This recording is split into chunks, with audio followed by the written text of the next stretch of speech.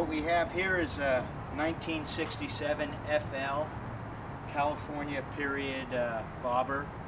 I've owned this bike for 40-something years. It's got some unique features: turned lower legs, matched struts in the back, turned the same way as the front. It has a stroked motor, a molded dip swing arm frame. That frame would go from 58 to 64, so it's got some unique features. This bike was owned by a fellow named Papa Ralph. He started the first Daly City chapter of the Angels. His club was the President's before that, out of Frisco. So it's a real unique bike with some history. I've owned it for 40 some odd years myself and enjoyed it since then.